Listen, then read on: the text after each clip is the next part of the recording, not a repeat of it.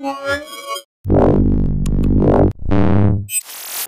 I'm Roland with MobileGeeks.de, and I'm right here at the HTC One M8 launch in London right now. But what we have right here is a phone that a friend of mine has brought along. It's Toby from golem.de, which is an IT portal, and this is the first one. It's one of the first Jolla phones from Finland, made by this company that's basically built up from people that were at Nokia but changed from there and started their own company, and it's a new OS on there that's called Sailfish OS. It's Linux-based, built on the old mirror kernel from MeeGo and stuff. And yeah, let's check it out and take a quick look at it. So this is the new interface, and they have done a pretty awesome stuff right there. So they're moving into a new kind of navigation on the UI. So if you want to show me around, Toby. Yeah, sure. So basically, it works a little bit. Well, it looks pretty familiar to people who are used to MeeGo. So you have your open apps, which are like small tiles. So you can just open them, and with a slide from the side, you close them again. And when you have an app open, you can really close it with a swipe from the top. So basically, at this moment, there is a Jolla store, well, there are several apps, but not as much as in an Android store or iOS app market. So, but there's a possibility to install Android apps. So there's a free Android store pre-installed. So that's the Russian Yandex, yeah, right? It's Yandex store, right? So it's a normal Android app, and you see, like here you have the Android navigation stuff. So you can see I have another chat program open. This is like an Android running interface. So this one you see now, it's like the other Jolla apps. You can put it on the main screen. And if you're keen, you can use a normal computer and install the Google Play Store. It's like moving 3 or 4 APKs into a certain directory, and then actually you have the normal Google Play Store, which opens up like that's kind of amazing. The only thing you don't have is like a really deep integration of Google service. Like for example, when you play, I have this game here that's everybody's playing now. This Fives. So you can play games that have Google integration. The Google integration, but it won't sync. All right. So all the sync stuff drops out. From all right. the other phones. But what about other Android apps? So they're basically all able to run, or? No, that's the Play Store I already showed you. So for example, I have Maps. Where is it? I have Maps. So with Maps, there's also a little problem. So Maps doesn't understand it does only understand GPS.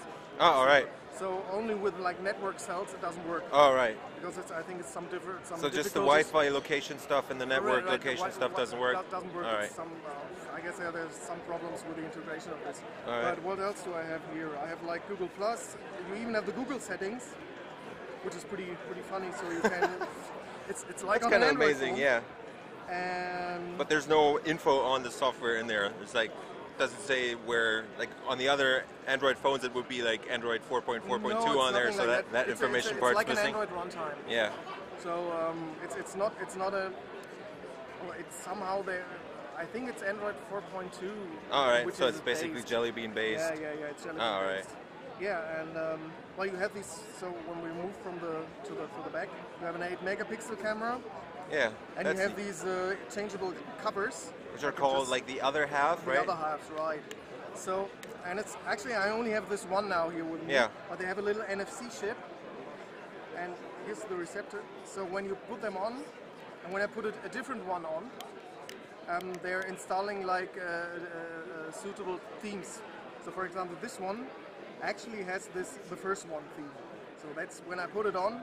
It looks like that. There's I have another half. It's like white. All right, so that's the Snow White theme. Right, and that's you the saw Snow there. White theme. Oh, normally, when you put it on, it's like all the colors are different. And all right, is there any special functions associated to that? Can you actually change the functions or whatever, so it loads up certain apps or stuff? Or with this covers. It's more or less ringtones. Oh, so and it's the just style, designs and but ringtones. there are ideas like, for example, to build something like it's technically possible to build a click-on cover with a keyboard, for example. Yeah. It is technically possible. They're Thinking about it, but thinking still about tinkering it, a yeah, bit. and it's also open, so everybody can download the specs for this. Yeah, and you can print your own cover, yeah, right? You can print your Yeah. own cover, right? It's pretty nice, actually. All right, so what about the hardware? So we have a dual-core Yeah, Snapdragon it's a S4 in there. 1.4 gigahertz, right? 1 gig of RAM memory, 8 megapixel camera. The screen is pretty decent. It's like 960. But it's just QHD, 960 by QHD, yeah, 940. But basically, it looks pretty good, actually. Yeah, it's okay. It's I've seen worse 4.7 screens. inch or 4.5, Yeah. 4.5 inches. Yeah, 4.5. And it's okay.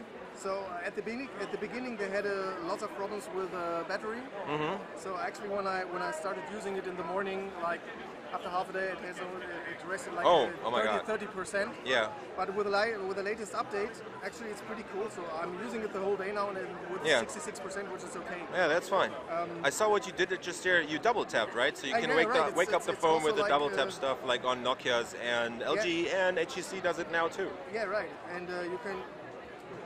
That's neat. Like, and you have like when you're in the starting this when you have Lock screen, locking whatever. screen, you can have like a quick choice. You can go directly to the settings or the camera or to the telephone, or you can mute it. All right. And like this drop-down menu is like everywhere. In Yeah. Sailfish OS. So it's basically like all over the place.